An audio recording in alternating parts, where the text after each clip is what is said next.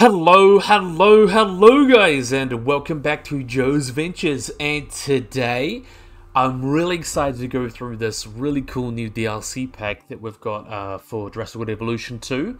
So this is the Prehistoric Marine Species Pack, so this is the animal review for that, where we look through some of the cool new lagoon animals and a couple of the cool little updates that we've got to the lagoon to really make this least fleshed out part of the game really stick out a bit more, which I'm really excited to go through. So we've got 4 new species, including one that's from Camp Cretaceous, but we'll get into that. So we're going to be starting off with everyone's favorite giant turtle. We have got Archelon.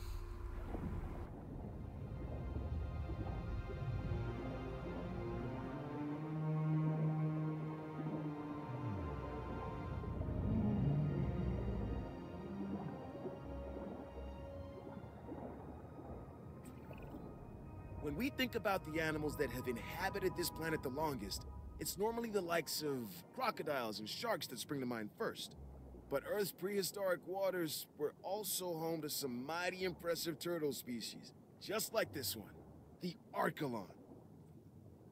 Okay, so this is Archelon. So Archelon is a really cool prehistoric marine turtle.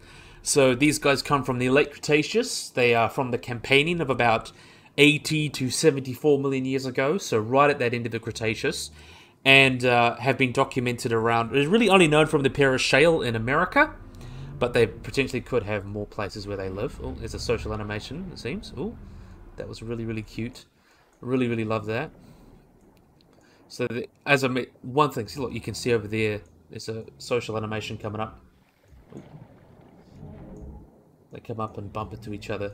Sorry for interrupting that, but that's one of the really cool new social animations that Archelon has, along with a lot of the other marine species in Jurassic World Evolution 2 now. But anyway, carry on. We've got the Paris Shale, so this is from America, and is really only found from there, and is known from one species, which is Archelon ichorus, I believe you say that.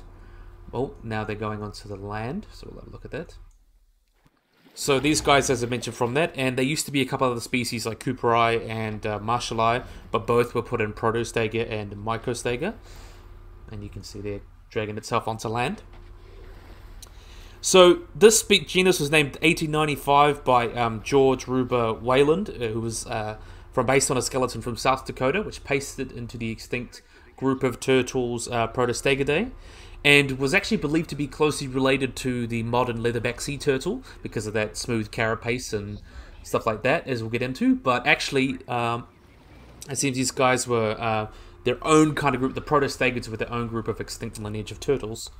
So as I mentioned, found in like South Dakota around the late Campanian age Paris Shale. A couple other species described, and there was another specimen found in 2002, which is really cool. As I mentioned, they are a sister group, the sister group of Protostegidae has always been considered the Demachelidae, which includes the living leatherback sea turtle. However, suggests these guys represent a completely separate lineage originating from the late Jurassic, removing it from the modern family of sea turtles. So they don't really share an ancestor with any other species of marine turtles. They're kind of their own group that diverged back in the Jurassic, which is quite cool. So in terms of the size, the holotype's about 352 centimeters, or about 11 feet long, but the largest specimen is about 4.6 meters, or about 15 meters from head to tail, and about 4 meters from flipper to flipper, so flipper to flipper there, which is quite cool. And in life, they would have weighed about 2 to 3 tons, and they had quite a big head. They have a head about 1 meter long, or about 100 centimeters. So one thing that a lot of people kind of confuse about Archelons, these guys have a very interesting head. They've got a very defined hook beak that would have been covered with a sheath in life. Look very much almost like a bird of prey. However, that would have been quite dull compared to a lot of animals. And this is given a little bit of evidence to their ecology, as we'll get into. They have quite large flippers, very similar to the modern loggerhead sea turtle, and they have a skull quite similar to that. So that's how people kind of extrapolate their ecology. In terms of the carapace, unlike a lot of turtles that have kind of big plates along their back, forgot the term of it, along the carapace, these guys, very similar to like leatherbacks and smooth shells, these guys had kind of a more leathery carapace rather than a big bony one, which is quite interesting. But unlike these guys, the first rib does not meet at the first paw, which is quite interesting. In terms of plastron as well, they have a big plastron, which is the underpart, which is kind of hard to see, of course, when they're sitting on land like this. That's the plastron. And it's quite thick. And like protostegids, they have like a single unit of a paraplastron, which is like a T-shaped, and as opposed rather than the Y shape of other turtles as well. They also have a continuous ridge that connects them all, which is also quite interesting, and also connects the vertebrae, things like that. In terms of their paleobiology, let's have a look at one on the, because we've got two over there. Let's see if we can find one in the water, as we can see them swimming around, because we don't want to just see them on the land, do we? So let's see if we can find one in the water, because we should have plenty. Let's see if we can find one. Oh, they're all on land, it seems. We'll have a look at you then. Really, really cool animal. Let's have a look at one with a pattern. Here we are, over here. So that's really, really cool. So these guys were most likely definitely obligate carnivores. So they had a thick plastron, which was originally interpreted to be going around the seafloor, biting like invertebrates and clams and things like that, and try to get them out of the mud. That was the original interpretation. However, some more recent interpretations suggest that Archelon may have been potentially eating larger fish and reptiles because they have a beak that's well adapted for shearing. So fish and maybe even small marine reptiles, similar to, and leatherbacks are maybe eating squid and jellyfish. However, they also would have been able to use them against other Archelon and also potentially eating lots of Nautilus species, prehistoric Nautilus species as well. In terms of their arms, they probably had weaker arms and less swimming power than the back sea turtle, which is quite well known for being quite a deep diver and also quite pelagic. So these guys probably weren't quite as pelagic, but they did not live in the open ocean, but they preferred shallow waters. And the flipper ratio to carapace ratio is quite similar to those of like the predatory Chelonia, the loggerhead sea turtle, which as I mentioned is predatory. So they most likely had a very similar ecology in that regard. So swimming around chasing prey rather than feeding off the bottom like older interpretations. So this actually Jurassic World Evolution 2 and actually fits that much better. And they had a broad body and would have been able to travel at decent speeds and like pursued active prey, though not for sustained, like they would have go through fast bursts of speed to be able to go and catch prey and escape from predators, and would have been a good, moderately good swimmer and able to kind of swim around as well and basically swim around to catch prey, and maybe done some overseas traveling, as these guys were big animals and could probably swim decent distance. So along with that, these guys, as we can see on the marine like lagoon kind of platforms, these guys, like most other species of turtles, or pretty much all species of turtles, they need to come on shore to nest. So they'd come onto shore, drag themselves with their flippers, and always going to go back on again, I think. Yep, looks like it. So let's see if we can find one swimming. These guys are definitely interesting characters. Love to look at you then. So just swimming around. Okay, so they would have come on and laid eggs, dug in the sand, lay some eggs, and kind of run off. And the babies would have kind of hatched and kind of fended for themselves. Very similar in terms of ecology to modern turtles or sea turtles. And they've actually, we have a lot of specimens. Their flippers are missing because they're believed to be bitten off by potentially mosasaurs, even also Phactinus, or even crushed by large adults when herding on the shore, or even potentially just through kind of taphonomy. So basically, as the skeleton decays, parts of its wash away and things like that, which is really, really cool. And there have been estimates that these guys, very similar to other species of turtles, they were very long-lived and potentially live up to 100 years, and may have actually died while being partially covered in a brumating state while on the ocean floor. But there's really not much evidence for that because it's mainly freshwater turtles that do that. In terms of its paleoecology, though, these guys would have inhabited the shallow waters of the Western Interior Seaway, which was a muddy, oxygen-depleted seafloor, and was not very deep. It only got to about 180 meters, or 600 feet deep at the deepest, and the average water was about 17 degrees Celsius in the Campanian. So this would have shared a lot of animals that we all know about. The Western Interior Seaway is quite a famous kind of ecology, so it would have been living with animals such as hesperornids, lots of plesiosaurs, lots of seabirds, and also mosasaurs like Platycarpus and Mosasaurus and Tylosaurus and things like that. There's no evidence of migration between the northern and southern provinces, but sharks were more common in the south, with several sharks like Cerolamna, Pseudocorax, Squalocorax, and Squalosaurus living down there. There also would have been quite large predatory fish such as Siphactinus as well, and other animals such as like ammonites and bivalves, like really big bivalves named such as giant Isometrus, which is almost like a giant mussel. Oh, he's going to come up again. So let's see if we can find another one swimming around. Yep, we'll have a look at you. See if we can see the other animations. But yeah, really, really cool. And like large squids, like Belemnites and Nautilus. So as the seaway kind of migrated southwards, Archelon was able to migrate with it. And the increased threat of habitat or like predation on their eggs from dinosaurs and prehistoric mammals may have actually led to their extinction.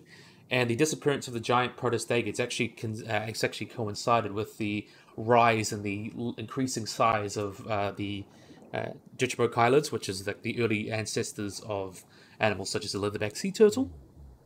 So they're more or less abundant in the latest Maastrichtian as well, and like the latest Cretaceous. It probably died off due to cooling, potentially, but we don't really know. While other turtles may have survived due to some thermoregulatory capabilities, such as with gigantothermy, like with, of course, everyone's favorite leatherback sea turtle, because they're gigantotherms. Average water temperature may have actually decreased to 7 to 12 degrees on the at the end of the Cretaceous, like right at the end, depending on the CO2 levels. However, some Maastrichtian aged Kansas pear shells rocks may have eroded a million years ago, and it's very possible that Archelon would have done fine until the Maastrichtian. We just don't really have the fossils of that, so it's either basically we have evidence that everything cooled and the Western Tertiary Seaway was drying up, so they could have gone extinct, or they didn't go extinct at all, and we just don't have the fossils to prove. So it's kind of either those two possibilities, but really, really cool. Love to see this guy. Love to see kind of the leathery carapace and everything. Pretty spot on. The head's spot on. Everything else is spot on. The only thing that I'd say is wrong is these kind of ridges. These specific ridges are very specific to the ecology of animals such as whale sharks and leatherback sea turtles, which of course this is based on. Because these guys are quite deep divers and open ocean swimmers, these guys were probably a lot more in the shallows, more pursuit predators, more in ecology similar to like a loggerhead sea turtle, so they wouldn't have had that and probably just had quite a flat carapace, but I can see why they did it. It looks nice and gives it a little bit of texture, but really, really cool. Definitely love this wonderful Archelon. Let's let it seed swim for a moment, because I think it's earned it. It's such a cool animal. Love Archelon. So we're going to let them swim off and do their thing. Next up, we've got Nothosaurus. So this is based off the Camp Cretaceous one, everyone's favorite. So let's have a wonderful look at these guys.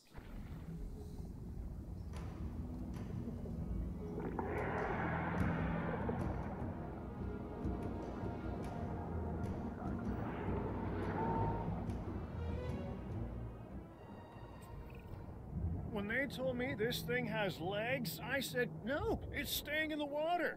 I don't want to be receiving reports of it running rampant in the sewers, showing up in elevators. Nothosaurus? Not a chance. Of course, had to make that reference. But yeah, this is Nothosaurus. How cool! An animal that we've, of course, been wanting for a while, haven't we? Let's see if you can find the Camp Cretaceous skin. They should be in here somewhere. Let's see if we can find it. Oh, here it is. Oh, nope. Let's see, it must be this one. This one must be the Camp Cretaceous one. Yep, this is it. So this is the one that you'll know from Camp Cretaceous. So nice to see an animal from that show coming back into a cool little pack. So that's really, really awesome. So Nothosaurus. So this name means false lizard or illegitimate lizard. These guys are an extinct genus of Sarcopterygian reptile. So that's the group that includes the ichthyosaurs and the plesiosaurs, kind of the big main group of marine reptiles everyone talks about. And these guys are from the Triassic period, so they come from about 240 to 210 million years ago, with fossils being distributed across North America, or North Africa, to Europe and China. And it's actually the best known of the Nothosaurs, so it's a great example of their group. So in terms of their ecology, these guys were most likely very similar to like seals in terms of their lifestyle. They would have been potentially semi-aquatic or oceanic, so they would have lived potentially in oceans and seas and stuff. So definitely marine, and lived quite similar to seals. They were about 4 meters long on average, or 13 feet, with these long webbed feet, as you kind of see there, and a long, possibly had a fin on its tail, but the obviously didn't have the interpretation of that here. However, there were some larger species, like Zangi or Giganteus, which were quite large. They get up to 5 to 7 meters. So about a little bit, maybe a little bit larger than a saltwater crocodile. So that kind of gives you a good size of comparison, or about 16 to 23 feet long. So Nothosaurus would have used its legs, its tail, and its webbed feet to repel itself and steer itself through the water. And you can see its skull there is also quite broad and flat, along with these very like needle-like teeth that are quite fine. That would have been used to catch all sorts of like marine animals, like fish and things like that. There's also trackways attributed to a nothosaur from China, found in China, that attributed the paddles as the animal kind of digging up the seabed and trying to find, with rowing motions and trying to stir up animals hidden in the kind of sand and mud as a way to get food and kind of scare them out, which is quite cool. And once caught, they would have to shake themselves free from the mouth of the Nothosaurus, and often they wouldn't win because they'd get swallowed up quite quickly. And in many respects, they are quite similar to the later plesiosaurs in that regard, but they weren't quite as well adapted. They're considered like a really early group leading to the plesiosaurs. And they thought to be the branch of nothosaurs may have evolved into pliosaurs such as Liopleurodon and long-necked ones such as Copelocritus, so they are quite an ancestor to most of the plesiosaurs that we know and love today, like Liopleurodon, Elasmosaurus, things like that. So quite a cool animal to have because of its interesting ecology. So in terms of how it's known from quite a few species, as in like lots have been described from across the world. I imagine they want to use the biggest one, which is Giganteus, which I believe is from Germany. Yep, which is quite cool, with lots of species described. So yeah, really, really cool. As I mentioned, they've got that ecology of kind of living in the ocean or the coastal areas. And I loved how they managed to bring the Cretaceous, Camp Cretaceous one in. So nice to see like some more representation from animals actually in kind of the mythos, like Camp Cretaceous, things like that, and not giving us a new pack for it. Of course, that destroys my idea for a Malta DLC, but I didn't really expect that to happen, to be completely honest. But we're going to go over the accuracy of this guy. So it's kind of very JPified. It's almost like a monitor lizard with a weird head. But as we'll go through it, we already kind of did an accurate Nothosaurus, a Hawkowl 1215 made one. But yeah, the face generally looks okay-ish. I would say the head should be probably a little bit more flat, and maybe the eye should be a little bit more back as well. But those big teeth are pretty spot on. It really shows how well they were adapted for that. Also probably a little bit longer neck as well, maybe. Yeah, definitely a longer neck actually. And looking at the legs here, they probably would have been a little bit more webbed. They wouldn't really have had claws, potentially. They would have had very paddle-like legs. They would have just basically looked like an early version of the paddles that you see in plesiosaurs, things like that. These are a little bit too much like a crocodile or a monitor lizard, a little bit too well adapted. There are some evidence to suggest that they may have never ever came onto land as well and gave live birth. They were just not good at they were already completely adapted for living in the water. And same with the back legs as well. They would have been quite paddle-like, a little bit more like a plesiosaur than a water monitor. And their tail would have been a little bit more like with a paddle on the end, very similar to the flukes and stuff that you see on later plesiosaurs. But yeah, this is meant to fit with the Camp Cretaceous interpretation, not be the accurate interpretation. But I thought I'd just cover that. But we want to have a wonderful look at these guys. Let's see if we can find one. There should be one. Let's see if we can find one on a platform. I want to see them climb around. So we do have new animations and things as well. There's like two new animations. There's a social animation on the water and one on the rocks here for Nothosaurus and Archelon, which is quite cool. So let's see if we can... No, we're going to try and speed through time and see if one will use it. Come on. Come on. You going to use it? It's probably because there's like one each. Let's see. Oop. That's a fish.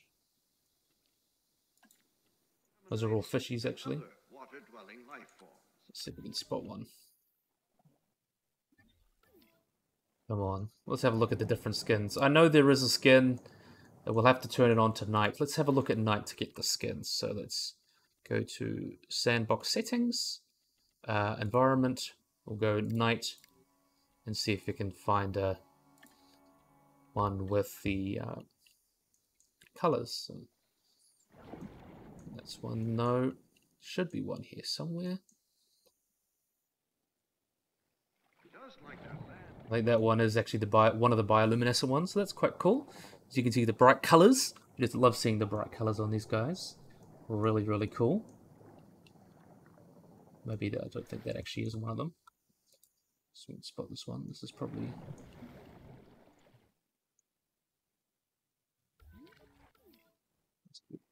There we are. There is our bioluminescent one. So yeah, really, really cool. Definitely love this. Definitely a big fan. Nice to see they're getting a little bit of difference. So they get the Camp Cretaceous skin and a couple bioluminescent patterns. So that really helps set them apart. And plus they do really nice on the water. And they haven't seen one jump out yet. Come on, are you going to jump out for me, pretty please?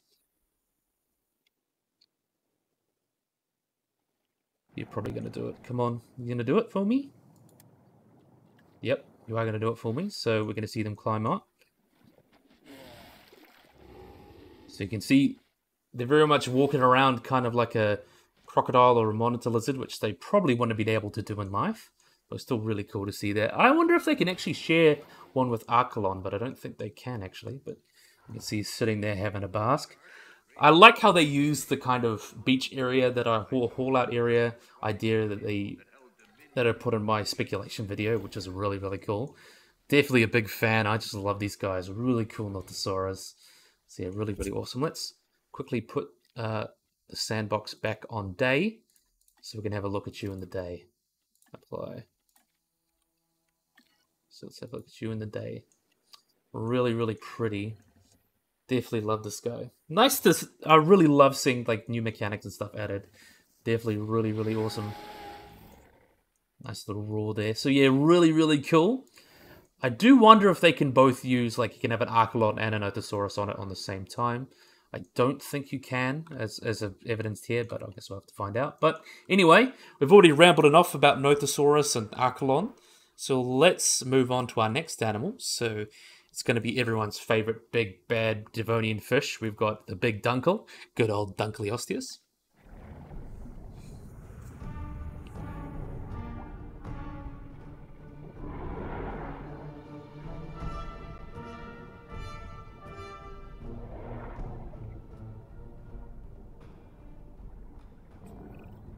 Whatever you do, do not write off the Dunkleosteus as just a big fish.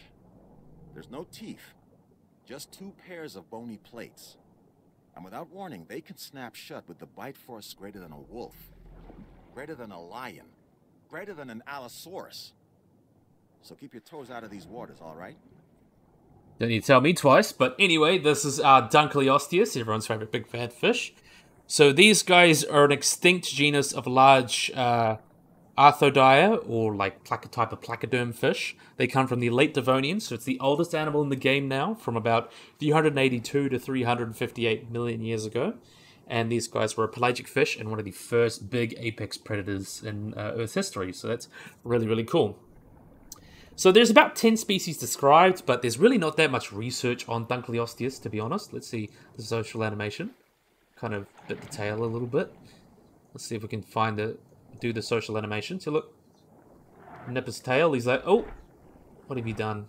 So that's this new social animation. So cool. I love the social animations. Anyway, there's been 10 species described, but there's not much study into them. Even the most recent things kind of like shrunk to heaps, as we'll get into. So Dunkleosteus was first found in 1867 by J. Tennerell, who was a hotel owner and also an amateur paleontologist. Found in Ohio. And described as its first as Deinecthes herzoni, but then it was kind of renamed later as Dunkleosteus, which is a much better fitting name, I think, in my opinion. So it was named in honor kind of David Dunkel, who was the former curator of the vertebrate paleontology at the Cleveland Museum of Natural History. And the name means like David Dunkel's surname, so it's Dunkel's bone. And it was originally thought to be a genus in the genus Deinecthes, but kind of called its own thing. eventually, and it's an own group. It's in this group called Dunkleosteus, which is a group of other placoderms and things like that, which is really, really interesting. Anyway, there's at least 10 species described so far. I'm not sure how valid all of them are, but the most common one and the largest and best known one, so that's the one depicted like 99% of the time, because we always love the largest and the best known one, is Dunkleosteus telleri, which is the largest. Size estimates range from about 4.1 meters to 10 meters. The estimates over about 4.5 meters are not really well supported, as we'll get into. The skulls of these guys can get about 60 to 70 centimeters, or about 24 to 28 inches. And fossil remains have been found in the Upper Phoenician, Late Devonian strata of the US, like Tennessee and things like that, but also been found in Europe. So quite a wide-ranging species, of course. God, I really love this guy. He's so cool. Anyway, let's carry on. So, because not much of this guy's fossilized, usually it's only the head that's fossilized, with maybe some, if you're lucky, find some soft part of these guys, which we have actually. So most of the fish is all known, but in fact only about 5% of dunk specimens have more than the quarter of the skeleton preserved. And most of the reconstructions of dunk kind of base their body off of much smaller placoderms, or Archelons, which are close relatives, which is quite cool. And they are one of the largest known placoderms, with older estimates putting them up to 9 to 10 meters long, but more recent evidence suggests that these guys were most likely 4 to maybe even 3 to 5 meters long. So that's kind of like the biggest estimates recently based on some much better evidence. So lots of research has gone to them as well. The most recent study looking at the sizes of dunk, we're going to go with the most recent one because we like that, and it's actually pretty well supported. It's pretty good evidence. So the most recent evidence for Dunkleosteus is estimated to be between 950 and 1200 kilograms for a typical about 3.4 meters, or about 11-foot dunk, so that's quite big. And then a really large dunk would have been about 4.1 meters and about 1,400 to 1,700 kilograms. So this one's going to eat. So the older interpretations, this is kind of like from the 2009 interpretations, I believe. So these guys, he's going to go for the shark, I believe. Let's see if he's going to go for the shark. Oh, no, he isn't. Okay. But anyway, older interpretations put them as 9 to 10 meters long. The most recent interpretation is about 3 to 4 meters long. But also evidence as well we have for that tail fins, because these guys were most likely open ocean pelagic predators. The other, they used to be reconstructed with like kind of this really weird pedal fin, kind of like a shark almost, but these guys, it shows that these guys, because they are more pelagic and open swimming, they had much more shark-like flukes, which is quite interesting. But anyway, the old interpretations put it 9 to 10 meters long, especially like around like the biggest 10 meters was Anderson and Wesnett, which put it at 10 meters. But the most recent evidence, and the most statistically supported evidence, because it's quite a good evidence, is about 3 to 4 meters long.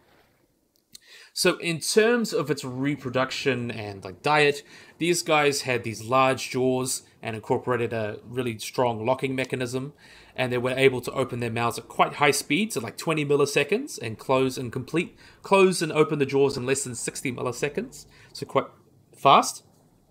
And they were comparable to fish that use suction feeding. So how they believed to have fed, they would have created quite high bite force. So they would open their mouth really, really fast, create that suction, bring the prey into their mouth, and then crush them with their large plates. Because they're not technically teeth, they are plates, which is really, really interesting. And they are believed to have the highest bite force of any living or fossil fish, and among the highest of any animal. So it's bigger than pretty much Megalodon and everything else. It's believed to be about like 7,000 newtons, 7,500 newtons, or 6,000 newtons. So very, very big. It's the highest of every fossil fish and among the highest of every animal. And in addition to its teeth, the teeth of a Constrictian thought to be Oridus was thought to be found in Dunkleosteus, and is actually believed to be actually stomach-like contents. So this guy would have eaten early sharks and things like that.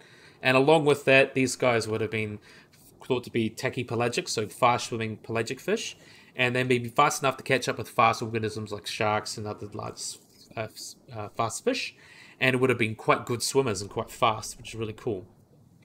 And the fossil, and there's lots of boluses found with fish bones, and suggests that these guys would have thrown up like semi-digested bones and things, especially with either eating a lot of other placoderms, so they would have been spitting that up and doing that as well. And there's actually a specimen of Dunkleosteus and another big placoderm that's about the same size of Dunkleosteus called Titanoichthys, which was a filter feeder, shows they have puncture damage from the bite of a Dunkleosteus. So these guys most likely ate fish as big as themselves, and they ate each other as well. So shows that these guys were quite powerful predators.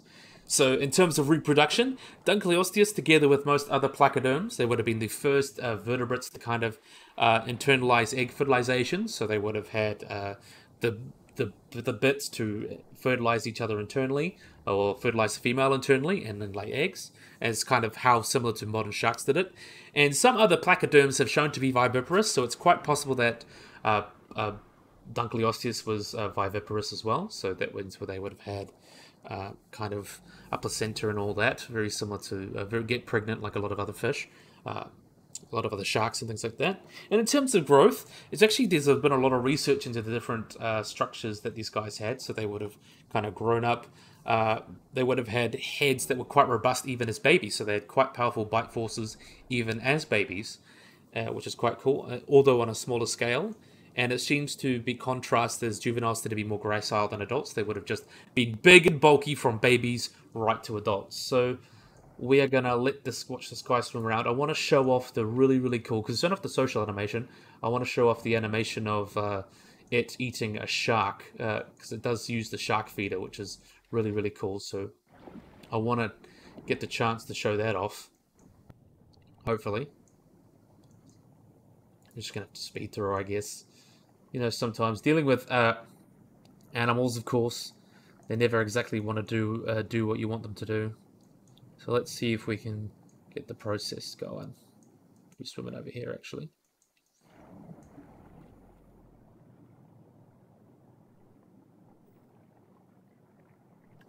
So he's probably going to come and do that over here. So let's see. Come on, do it for me. Do it for me. Come on. He is. Oh, no. He's probably going around to do it. Let's see. Oh, he's just such a beautiful dunk, isn't he? Such a wonderful dunk.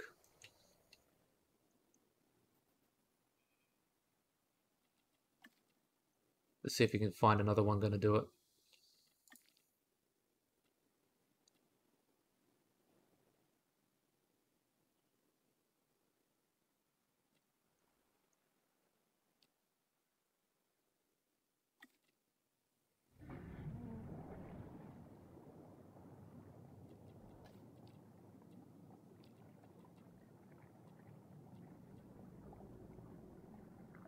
Oh, no, I think we'll leave it, because we always see them, you know. Everyone's like, you got best in slot videos and everything showing it off, so we won't worry about that. But we've got our last animal to show off today. We've got everyone's favorite big bad ichthyosaur. So we've got one of the biggest ichthyosaurs of all time, and kind of a new big bad on the block. We have got Shonisaurus.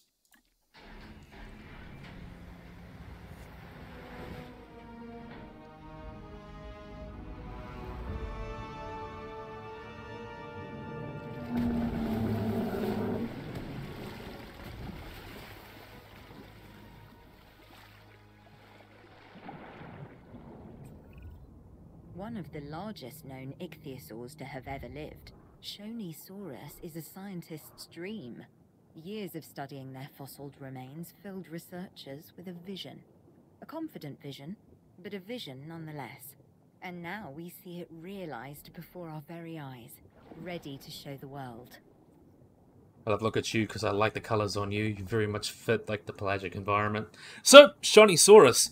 So Shonisaurus is a very large ichthyosaur. So they are known from at least 37 incomplete remains, and is found from Nevada. And these guys are also another Jurassic animal, so another Jurassic animal on the roster as well, which is a very underrated time in my opinion. So really cool. These guys come from the Lake Carnian, so about 237 to 227 million years ago. So as I mentioned, they lived during the Carnian, so this is the time where right when marine reptiles were starting to kind of take over, and dinosaurs as well. And these guys got quite big. The ichthyosaurs kind of were the first big animals on the block, which are so cool.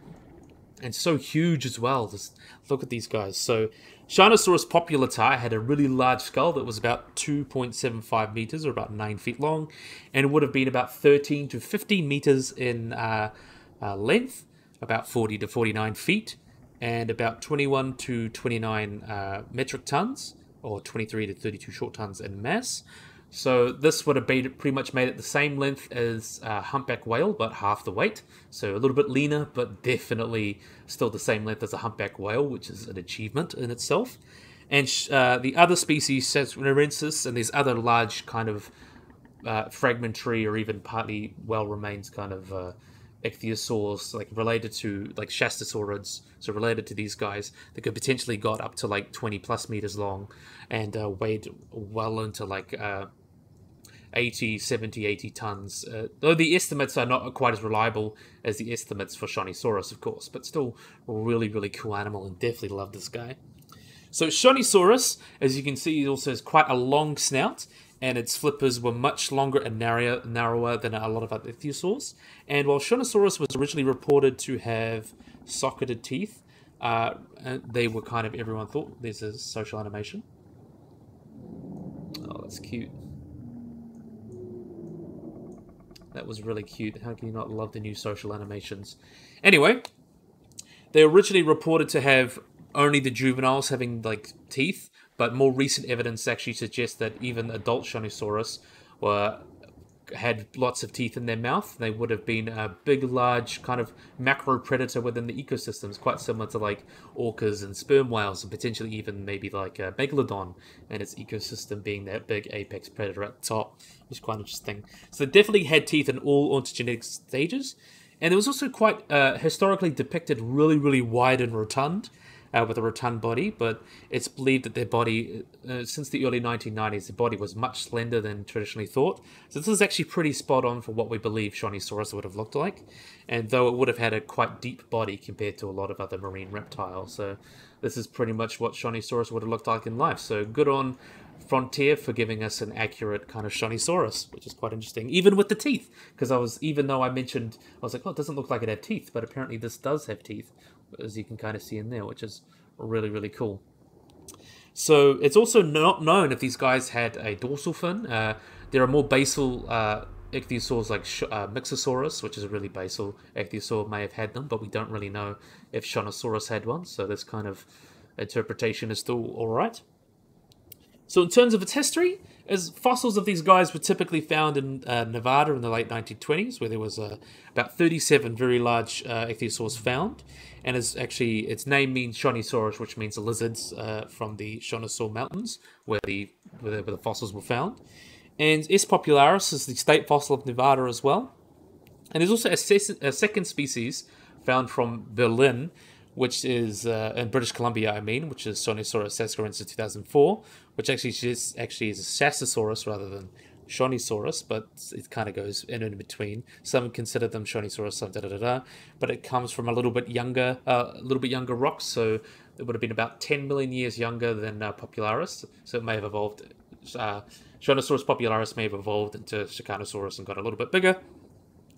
In terms of its taphonomy, this large assemblage, there's been like a recent paper actually on the site where a lot of the fossils of Shonisaurus is found. It suggests that these guys may have actually died in kind of areas with low oxygen, poor water oxygen, so the bones would have been eaten by invertebrates and wouldn't decompose, which helped preserve them. It's also believed that this would have been, because there wasn't a lot of prey and not a lot of other animals except for Shonisaurus, it's believed this could have been a nursery for mothers bringing their babies along to, like a lot of sharks and whales do, to kind of give birth in shallow water and give them a safe place to give birth. So they would have done that, because pretty much all ichthyosaurs and plesiosaurs, most big marine reptiles like that, most Sarcopterygians would have given birth to live young. So that would have been quite safe, made them quite safe for them and their babies. So it's really cool. And I know a lot of people think, oh, these guys how did they get so big? They were most likely originally interpreted as kind of just squid feeders, very much like a sperm whale.